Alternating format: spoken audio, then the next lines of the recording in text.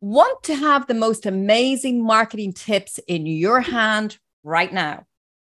Yes, I know I do. Well, today, stay tuned with our special guest who is an absolute expert in all that and more.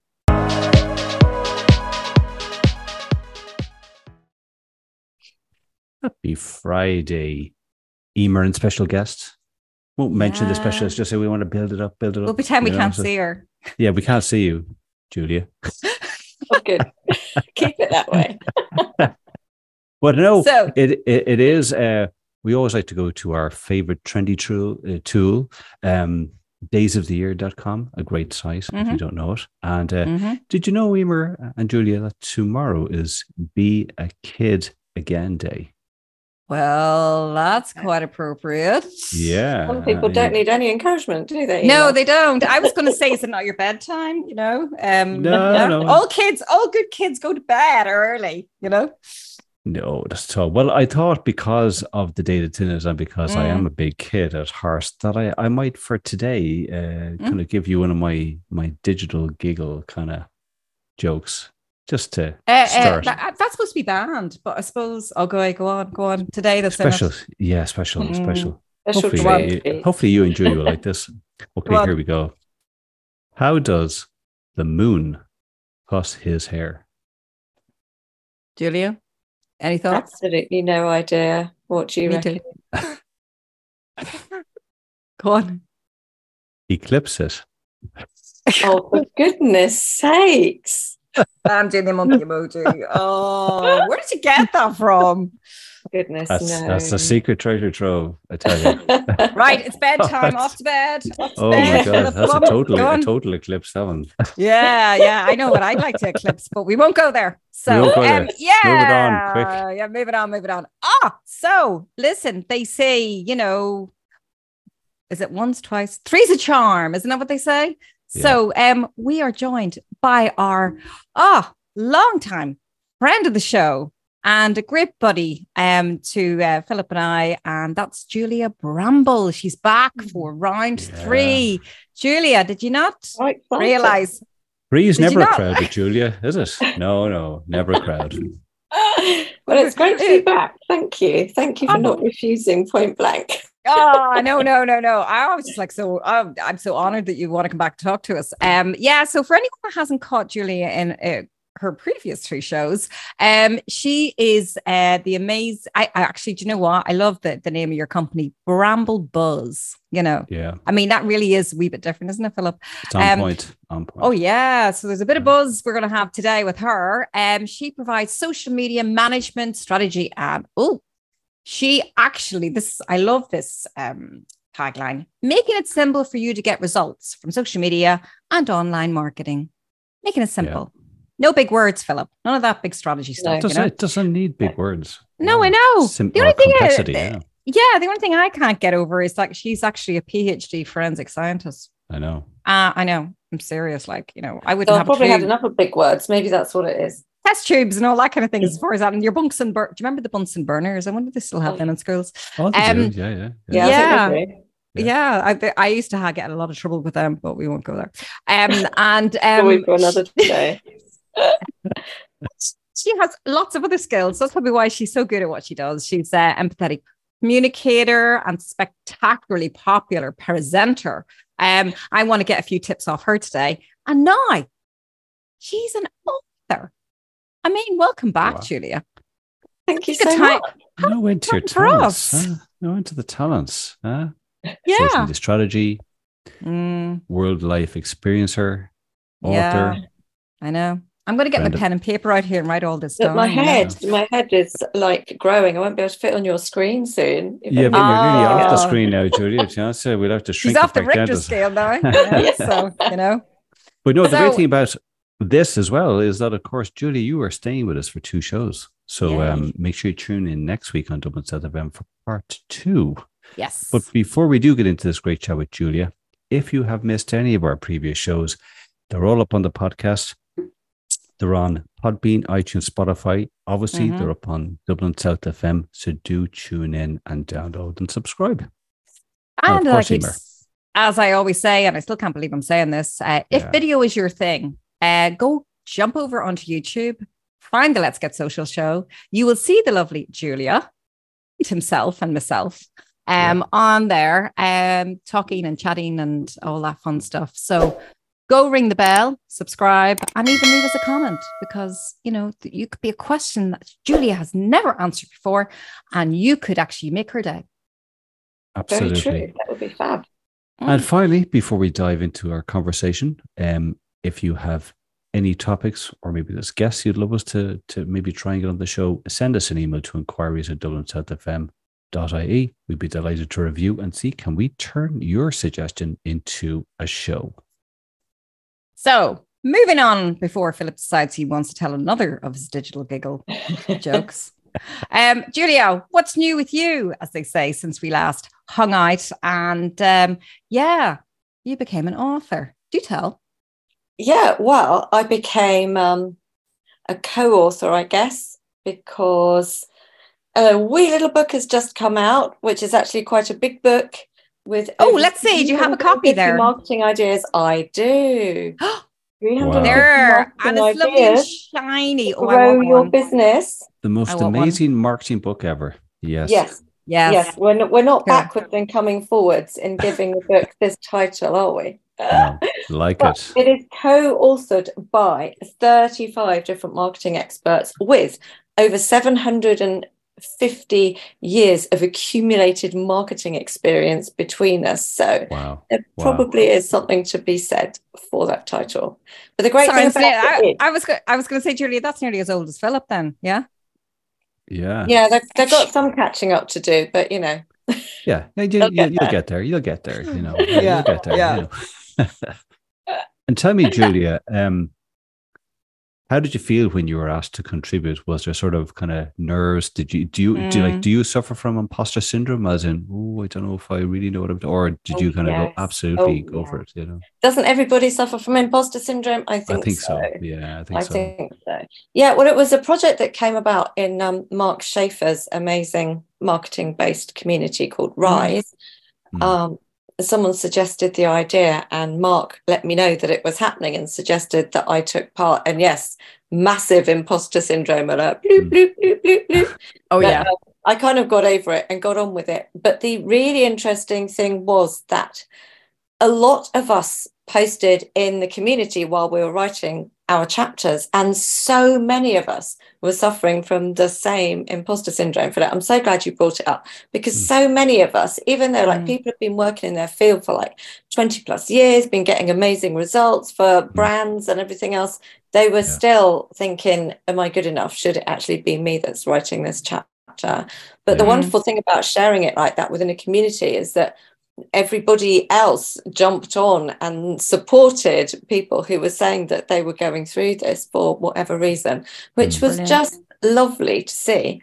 Mark talks about it right at the end of the book, actually talks about how, you know, he saw people going through endless different emotions when the book was actually being written. And he says it was more like, he said, I've never been part of anything quite like it. This was not just a book, it was a reality show. Because he witnessed the range of feelings displayed throughout the process: fear, compassion, anxiety, excitement, exhaustion, frustration, pride, triumph, etc. So probably being an author, when you're doing it on your own, you go through all those emotions, but we're all doing it collaboratively together as a community. Amazing. Yeah, no, it's a tremendous achievement, you know, because you know, like all of the experts like yourself, Mark Schaefer, Ian Anderson Gray, he's a contributor. He's a contributor. He'll be on the. We have a show in the works with Ian. There's so many, like the amount of knowledge and the collaboration that's coming together. It's going to be a very exciting piece to really go through and see the different perspectives and the different learnings, and that essentially you can come away with a very integrated kind of strategic view as to how to approach your marketing, because you have all these different kind of, I suppose, experiences and ways to approach certain things, you know, which is fantastic.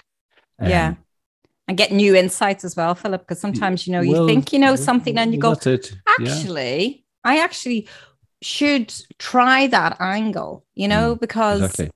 You think, and then you go and something new, and then you just go, I'm going to give that a go. So, Exactly. so is it quite is it very theory based, or is there quite a lot of practicalities? No, it's very practical. The idea is that the ideas in the book are all very actionable. You can go and take them straight away. And one of the lovely people that's reviewed the book already on Amazon said what they loved about it was the fact that it wasn't technical, so they could dive in and take ideas and put them into practice. So they still give you enough detail that you can go out there and do them, but without sort of blowing your mind with all that technical jargon and the overwhelm that so many of us feel. And the other thing they said about the book was that I really love was the fact that they felt they didn't have to go out and buy like lots of different books to cover lots of different subjects, because it's all there in one place. And I thought, oh yeah, that's great, isn't it? Because so many of us I end up, and I guess other people are the same, but maybe you're not, like buying 10 books and they sit there on this lovely pile and you kind of look at them every day and they're getting dustier and dustier and you're feeling guiltier and guilty. You haven't looked at them. Yeah. No, absolutely. It's like a one-stop shop nearly, isn't it? Yes. Yeah. That's exactly the idea. Because we were all limited to the number of words that we could write. It was 1,000 words. So it has to be like really pithy and on point. And within that, you have to cover 10 different ideas. So you really have to drill down what it is that you want to say to the absolute bare bones and get it across. So you haven't got any room for fluff, which is great. Yeah. Because sometimes you go through books, and I don't know about you, Philip, when you're looking at books, and you're like going, and in the next chapter we will get to, and you're going, it keeps saying that. And it's just, and you finally get to the page, and you finally get to each, oh man. Like I think, like certainly, it's great that obviously a book like this, spearheaded by Mark, who's a very well known keynote speaker, and I think kind of he's written quite a number of books. Marketing Rebellion, known. I think he did Content Shock as well, which I think when that came out was like literally blew the doors off, because it was almost like the content marketing was dead, or was like it was too much content. Like kind of from your perspective, how did you get to meet Mark, and have you found that the process of going through this book has maybe, by say you writing your chapter, has it made you maybe kind of look at some of from the content that you've written, to kind of maybe take a step back and kind of reevaluate, or kind of reinvigorate your thought process when it came to Twitter or Twitter marketing, or marketing in general? I got to know Mark through hearing him speak actually at an event years ago. Well, it sort of coincided, me meeting him online and getting to know his stuff online coincided with me hearing him speak at Social Media Marketing World probably 7 years ago now. And he was brilliant, blew me away. And I'd already started to get to know his content. But then shortly after that, there was an event in Scotland where they had Mark Schaefer and Anne Hanley speaking. Content Marketing Academy was putting it on. And I thought, well, I've just seen them in San Diego. They're absolutely amazing. I want to see them again and soak it all up again. So I then went up to this event in Scotland in June the same year.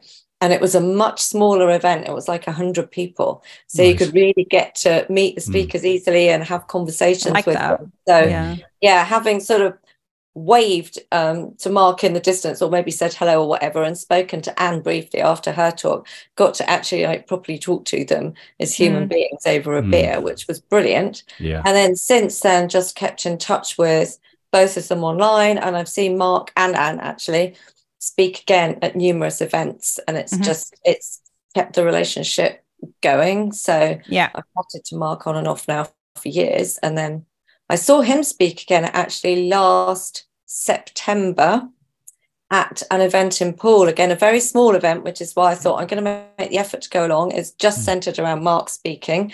Brilliant, because I always know that I learn incredible amounts from him. Went along, but it was the actual day that it was announced that the Queen had died. So it ended up being a day that was sort of etched in my mind for two reasons. Yeah, of course. Crazy, really. But his talk was, of course, really, really good. But yes, it then had that other layer added to it. Yeah. Actually, where were you, Philip, when the Queen died? Do you know? Do you know? I honestly can't remember. Gosh. I remember where I was. Where were you, Eva? You're going to laugh at this because it's so a coincidence. And I went, well, you're in the right place at the right time, maybe. I don't know. I was at going to my first meeting up north I work with the funeral industry, and it was in a room full of funeral directors. Oh, wow. It was meant to be humor, huh? It was probably meant to be. Yeah. Yeah. Wow. You know, so it just made me laugh. Well, not laugh, but you was kind of going, of all the places to be, and with all the people to be. Yes. And that happened. So there you go. So there you go. You and I know exactly where we were, Julia. Philip was probably off with the fairies, but there you go. So that's where I was. I was running through a field of sunflowers, looking to the skies and going, good. Life is good. Yeah. Actually, do you know what? I have to say, the book title it's actually so jazzy, isn't it? I was nearly going to call it the amazing marketing. I was going to say Bible, because you were saying there's so much in it. Yeah. People and I'm going to get a copy now. I tell you, Julia. And when it comes to and I must get you to sign out. When we get to see each other. Oh again. that would be great. Yeah, I'll go the best chapter in the book. So actually, when it comes to chapter, you did Twitter. I did. So what was your main kind of focus with that? Was it like how to leverage your Twitter account? Yeah. Well, bear in mind that when we decided what chapters we were going to write, all the chapters were allocated, drawn up and finalized. This was September of 2022. So it's before the great Twitter apocalypse that has since. Yeah, I was wondering, were you going to just talk about Elon Musk? Thanks, Elon. Yeah, no, I didn't plan to, Yeah. It was like, I'm going to write about Twitter because it's one of my favorite tools. I absolutely love it. I recommend that everybody should be on there. And then all of a sudden Twitter just kind of blows up and almost vanishes off the face of the earth. So that was a wonderful choice of chapter, that was. Should I pick TikTok? Why did I pick TikTok? Yeah. And I know it wouldn't be YouTube for me, but anyway. So there's been a lot of changes, but so again, how did you find your focus and to get those 1,000 words? That must have been really challenging, although Twitter is like less is more with the tweets. Twitter is less is more, but when you're writing about anything really, so many of us know so much about it, don't we, that your tendency is to go on and on. So stripping it back is actually a really useful exercise. But what I wanted to do was focus on tips that stand the test of time, because when it's a written book, you might pick it up in a year's time, 18 months time, and you want those tips still to be relevant. Yeah. So if there were any things kicking around that were maybe just not going to stay around necessarily, I thought I don't want to start talking about them. So for example, I didn't talk about Twitter Spaces, and for a while they did actually disappear, so I was really pleased I haven't talked about them. They have come back now. So yes, I wanted to talk about stuff that was evergreen. I wanted to talk about Twitter from the perspective of really the mindset and how we view it to get best results from it, rather than giving very, very sort of tactical details. So I've been talking about very much using it from the perspective of trying to be more human and putting yourself into the other person's shoes and thinking about what their response is going to be and what their reaction is going to be and how they might behave on seeing what you put out, rather than thinking about the incy-wincy details about how many hashtags to use, for example, or, where you might put your emojis and things like that. Because when you're looking at a broad brush strategy, I think you need to have one core in that sort of number of words. You need to have one core element running through it. So mine was, of course, looking at it from the other person's perspective and being more human. Yeah. Like, certainly, I think it's a very interesting channel, because I suppose it's like one of the originals, I suppose you'd call it, you know, along with kind of Facebook. It was like one of the originals. Yeah. And it's like, when businesses and say clients that you work with, like when they kind of say to you, listen, Twitter is outdated, you know, what's the point of being on Twitter? You know, how can I sell? How can I build relationships on Twitter? I need to be doing video. I'll do reels. I'll do TikToks. How do you sort of overcome those maybe those challenges, or those people are pushing back to say, well, Twitter has huge value, you know, based on your experience? Yeah, great question. I mean, I love Instagram and I love LinkedIn and stuff as well, but Twitter, I think, is unique because of the just the massive number of opportunities you've got on Twitter for engagement, for actually talking to other people. On Instagram, it happens less often. On Facebook, you know, you've got Facebook pages and they can't really go out and talk to other human beings at all, can they? Whereas Twitter is fast moving. You just get little nuggets of information, so you're not overwhelmed with a great big long screed when you go in there. You can dip into something really quickly, dip out, but still either learn from it yourself or make an impact yourself and be done and dusted in 10 minutes, say. Having actually, as I said, made that impact or pick something up. And a lot of the other social media platforms, it tends to be, at the moment, it tends to be more is more, and people are writing like more and more stuff, or creating more and more like videos, and you don't always just feel like going in there and spending half an hour, do you, on something just in order to be able to engage or to post your own stuff. Twitter is much more fast moving, and it's much more short snippets. Despite the fact that people can now write long tweets, there are very few people actually really in the mix writing super long tweets. So, and you can ignore them if you want to. People are writing threads, which are, you know, amalgamations of tweets to create a longer piece of content. But again, you'd probably only read that if you were interested in the first thing. But by the same token, I think the whole thing about it being fast moving and being like little snippets of information being shared puts people off, because they can find that confusing, because there's like so much going on at any given point in time. So it's wading through that and getting over that layer of potential overwhelm that I talk to clients about, like having clearly seeing what it is that you're going in there to do. And that's also what I was outlining in the chapter as well, working out what it is that you want to do and then going ahead and doing it. If that makes sense. I know people can get fearful of Twitter because they go, oh, that's too fast for me and I wouldn't know where to start and blah, blah, blah.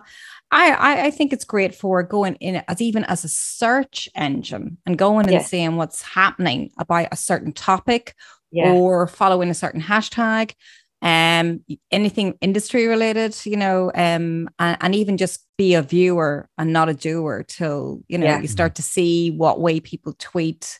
You know, like Philip, you're a great strategist, just like Julia, and you actually see there is space for Twitter, don't you? Still, like very much so. Like Julie, we had someone you know Madeline Sklar well, kind of one of the kind of originals when it comes to Twitter, and like yourself, a huge advocate of Twitter. And something I think you're aligned to this is that something that Madeline said was that Twitter gives you the ability to really actually connect with meaningful relationships with those thought leaders and influencers. And it's very true, because you don't have to follow. You don't even have to follow them. You can just you can make a comment, or like when I connected with Madeline, I sent her a video to say, "Listen, it's great to connect with you." She sent me a video back. You'd never get that on any other channel. No.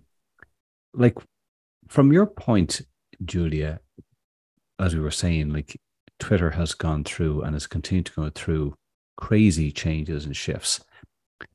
What are your thoughts on the platform as it's evolving when it comes to the features and the user experience? Are there positives, but maybe some negatives, or do you see in the long term that business still need to get onto Twitter? to build community and take advantage of where it's going. Yeah, it's been through a rough patch, hasn't it? I don't think we can deny that. It's been a rocky ride, and I know that it's lost a ton of users. But I know also that those who are on there have almost been using it more, I think, because they don't want to see it going away, maybe, and they are trying to make the most of it. So there's been an increase in engagement on Twitter over the time period that we've seen a certain person in charge, despite the fact that a lot of people have run away. So I still think it's a valid platform to be on. There's still, millions of users on there. And as you've rightly said, it's a place to be able to connect directly with people. Twitter search is amazing. You've got a normal search, and then you've got advanced search. So you can really hone down what it is that you want to find. You can use great logic to actually find people or conversations to join in with. And as you said, Philip, you don't get that level of search or the ability to connect directly really on any other platform, because Twitter, alongside LinkedIn, I would say, is the one platform where people tend to represent themselves and don't necessarily have an agency representing them, apart from like if you're Pepsi or Coke or Innocent Drinks or whatever, that goes without saying. And that isn't going to go away. The problem with Twitter, I think, has been, apart from all the upset and the politics and increases in trolling and stuff that have happened, the other problem has been that the algorithm has been all over the place. And the algorithm, of course, controls what it is that we see in our feed.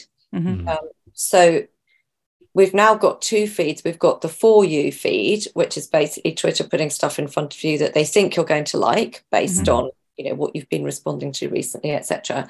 And we've got the Following feed, which is the tweets of all the people that you're following, which is great. And actually the For You feed, I found, has been really helpful, though I know some people love it.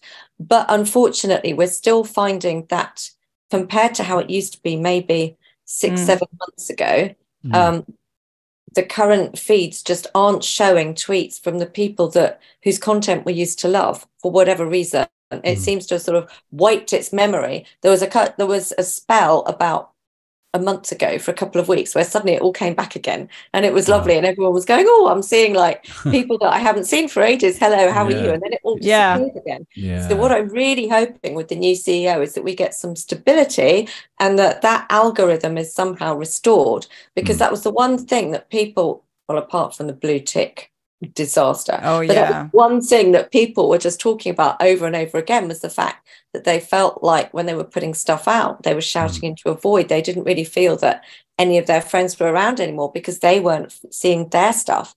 And you know what? That just illustrates how important it is to remember that social media is a two-way thing. Not only do we want to be on there to share our stuff, but it's also actually really important to us as human beings to know that other people that we love are sharing their stuff as well. So all the stuff we say about engagement, making sure that we go out there and actually comment on other people's posts, making sure that we listen and know what other people are saying, that's actually borne out by the fact that all these people were complaining that they couldn't see posts from their friends. That's actually what they're on social media for, not to just blast their own stuff.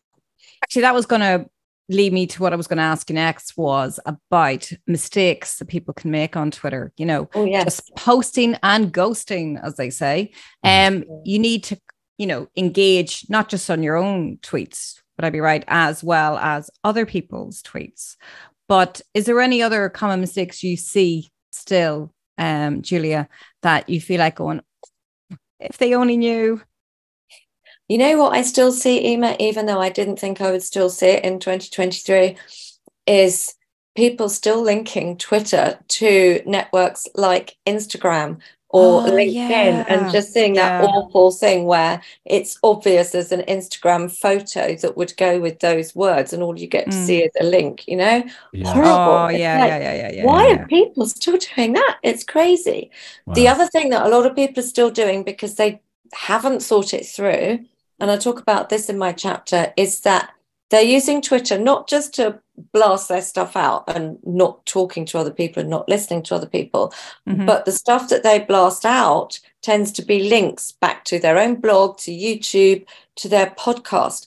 And if you think about it, what you're then asking someone to do is you are asking them to hop across to a website they've maybe never gone across to before, Mm-hmm. read through a blog, listen to a podcast, or watch a video, all of which is going to take you, 3 to 20 minutes, and then come back and have a conversation with you on Twitter about it. Like, it's not going to happen, is it? So that's the one way that people can really start to raise their impact on Twitter, is to remember to actually put value within the tweet itself, and don't expect people to jump off Twitter and go across to another website to take that content on board. They want to see it in front of their faces now. So that's a common mistake that I see people making all the time. And obviously it happens on other social media platforms as well. But Twitter seems to be the place, I think, where people were doing it a lot, say 10 years ago, and they were actually getting people to go and read their stuff, whereas they just don't do it anymore.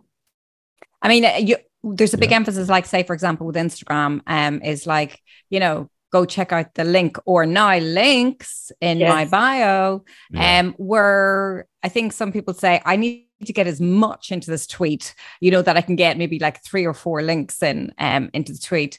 And that looks awful, you know. I mean, you know, I'd rather say, look, you know, less is more, just, you know, and then get people to ask you a question, maybe as a comment, you know, that way. And then say, oh, here, well, if you want to find out more. You know? Yes, absolutely. If they're already interested, definitely then send them the link. And you'll see a lot of people doing that. I mentioned Threads, and it's a new way of being able to give people more information on Twitter. So you create one tweet, and then you create a tweet that follows directly on, and another, if you like. And people are using those very effectively. And the last tweet, you can then add a call to action and say, you know, if you're interested, go and check out this blog, or subscribe to my newsletter, or go and check out my YouTube channel, whatever it is. Because by then, someone's invested time in you, and they're obviously interested. They've obviously got some value from you. So they're more than likely to take the next step with you. But if you're asking them to do it straight away before you've given them anything at all to go by, they're very unlikely to do it. So, yeah, I think Threads are a good one. I actually did, I think it was a while back, I put one up regarding WhatsApp business, because they're bringing out even more features and the benefits that will help a small business. And I ended up doing a thread, you know, and there was about 8 benefits. So it was 1 of 8, 2 of 8, 3 of 8. And, you know, I felt, you know, first benefit, second, what's the next benefit? You know, that way. So, you know, sometimes that can kind of give people food for thought. Thankfully, I don't like put things up like recipes, Philip, or, you know, I had to say that, because I know he's waiting for it. No more baking, please, huh? No more baking. But listen, I'm sorry to say that we have started to come to the end of this first show. No. Yeah, that's gone very quickly. But I suppose when you're getting great information, and thank you, Julia, I suppose time flies. So maybe we can keep this thread going into the next show. I think so. I had to get that pun in. You know, so Julia, thanks so much for joining us for the first show. Where would you like people to go if they can't catch the second show? What would you like to sort of? Well, you can find me on social media. That would be fab. I love chatting over there. So I'm at Julia Bramble, wherever you happen to hang out. You can find me at Julia Bramble. Brilliant. And is the book on Amazon? Sorry, The book is on Amazon. The most amazing marketing book ever. Yeah, you won't forget that title in a hurry, or forget what the actual cover looks like, because AI generated crazy image there. Wow. Do you have a hashtag for that, or is it like that would be really long? Hashtag is amazing marketing book. Right. Well, that's not too long. Yeah, you heard it here. Yeah, well, definitely. If you enjoyed today's show, you'll be able to catch it again very soon on our podcast on Podbean, iTunes, and Spotify, and of course on the Dublin South FM website, hopefully early next week. Yes. And again, if video is your thing, go join Julia, Philip, and myself over on YouTube, and you can see the book and hear her as well talk about it. So, And just once again to remind you, if you have any ideas for topics for shows, or maybe there's guests you'd love to have that maybe we have on the show, inquiries@dublinsouthfm.ie. Drop us an email. Let us know how we're doing. We'd be delighted to take on board your ideas. Yeah, maybe they want Julia back for 4th, 5th, 6th time. You never know, Philip. Yeah, you know. But anyway, stay tuned. She'll be back again for the next show. So absolutely. So take care. See you guys. Bye-bye. Bye.